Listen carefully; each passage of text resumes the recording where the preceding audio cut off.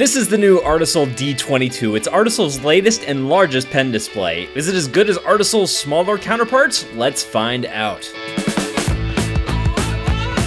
This unit was provided to me by the folks over at Artisul for review purposes. So what is it? It's a monitor. You plug it into your Windows or Mac computer, but there's more. It's a pen display. That means that you can use the included pen to draw directly on the screen. I guess you could do more than just draw with it, but since I'm a professional artist... Really? We're throwing around the word professional now? That's the functionality that I'm going to be looking at. So let's talk specs. The screen is 21.5 inches across. The resolution is Full HD, 1920 by 1080. Comes with a pen with 2048 levels of pressure sensitivity, has a built-in stand, hotkeys on both sides of the screen, and a little scrolly wheel for the handy zooming and brush resizing. The screen looks good. I like the colors out of the box. I didn't need to do any adjusting or tweaking. It has a 72% Adobe RGB gambit. That's not a lot, but that's pretty standard for this type of device in this price range. The screen doesn't have any sort of coating on it. That's good and bad. That tends to make the colors look better, but you don't get quite as much drawing resistance when you're using the stylus. A matte coating or a UV coating, that sort of thing will actually slow your stylus down when you're drawing. It's not quite as slick. So that really comes down to personal preference and the type of thing that you're looking for in your drawing display. There is some parallax. The parallax is the distance between where your pen hits the screen and where your cursor appears on that screen. Pretty much everything I've tested on my big List O tablets is comparable in this area. Only Wacom or an iPad or one of the all-in-one tablets like the Surface have really improved on that, but those are much more expensive. Now sometimes with a screen like this you get a hot spot on it. This one has one right along the bottom. And it also gets pretty warm while you're using it. So if your hand gets hot and sweaty, the D22 also comes with one of these handy dandy drawing gloves. Nah, don't worry, I'm not gonna do the drawing glove dance again.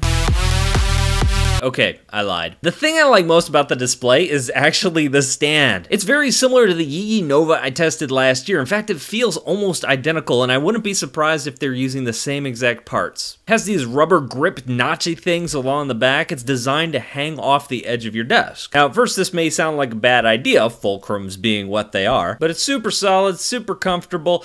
It really feels good to take this large 21-inch screen and pull it closer to you. It's comfortable to use. I don't hunch over it quite as much as I do on some of the other larger monitors I've tested. The one thing I should point out is the leg only goes back so far. You can only pull it back so far. So the lowest angle that you can set this at is about 45 degrees. And I gotta say, that angle was perfect for me, but if you like it to go lower, you can't do that here, at least not with this stand. Since the USB and power outlets and that sort of thing are attached to the stand, I don't know how easy it is to set this up with another stand. If you have a VESA mount, this will work with that, but anything short of that, I'm not sure it's gonna work really well with another stand. So let's get to the meat of things. The pen, how does it draw? Well, the pen is a mixed bag. It's a tale of two operating systems. On Windows, it's pretty good. On the Mac, the pen can be a little bit shaky. Now, this is a battery-powered pen. You will need a AAA battery to use it. It doesn't come with a AAA battery, so you're gonna have to have one on hand. As far as how long that battery lasts, I'm not really sure. I've only been using this for a little over a week. Pen hasn't died yet. Hopefully it lasts a couple more weeks on me. The pen itself is comfortable to hold, and the tablet comes with a little clippy doodad that goes along the top so you can stick the pen in there when you're not using it. Now the pen is kind of a weird shape, so you have to position it just right in that clip, otherwise it's gonna pop right out on you. So let's talk about Windows. On Windows, the pressure is really good. There is some wave when you're drawing your slow angled lines and testing those out, but they are clean. As you speed up your strokes to normal drawing speeds, it feels good and it feels natural. It's nice to draw with. On the Mac, it just feels very mechanical. It's not as smooth. So here's me testing the pressure over on Windows. Nice, smooth lines. On the Mac, I have some problems just getting smooth tracking on the pen. The lines just don't flow and look good. Now, Photoshop has a stroke stabler now. This is something they added to CC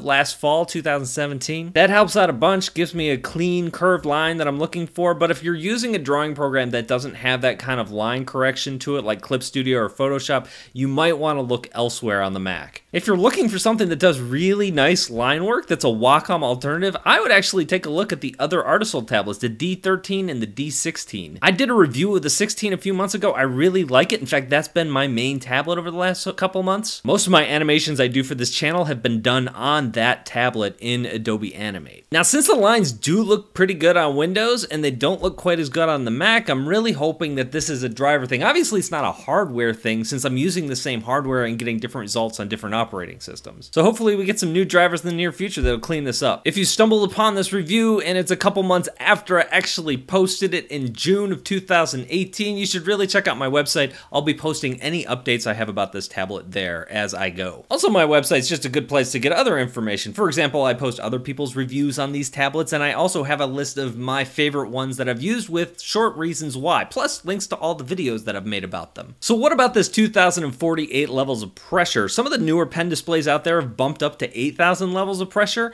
I say this with every review, but I really can't tell the difference. But if you are one of those people who can, that's something to keep in mind. Another thing that I'm asked often, because I always forget to mention it, is these Wacom alternatives don't have tilt recognition. This one is no different. There's no tilt on the pen. So let's do the pros and cons. So the pros, definitely, we're talking about the form factor. The size is great, 21 inches, that's big. I love that. Drawing on something this big just feels good, and I'm a big fan of the stand, how it hangs off the side of my desk. It's really comfortable, really easy to use, and it's pretty light to readjust. So when I'm done with it, I can set it up at a 90-degree angle and use it as a normal monitor. It's kind of like a transformer.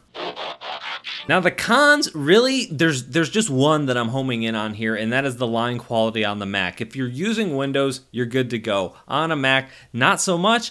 Crossing my fingers and hoping that gets cleaned up at some point down the road. So looking at my website, my big list, where does this one fit in? It's tough. I really want to love this one, but I can't quite do it just yet. Just the stand makes it so much more comfortable to use for long stretches of time, and I have been using these for hours on end, so it really matters to me to get better posture and a better position. For now, I'm still looking at the XP Pen and the Huion 22 displays, just because those are going to give me better lines. And if that changes at some point down the road, I'll definitely let you know. So do you have any comments or questions, anything that I missed in this review? Let me know in the comments section down below. That's all I've got for today. Thank you guys for watching, and I'll see you next time.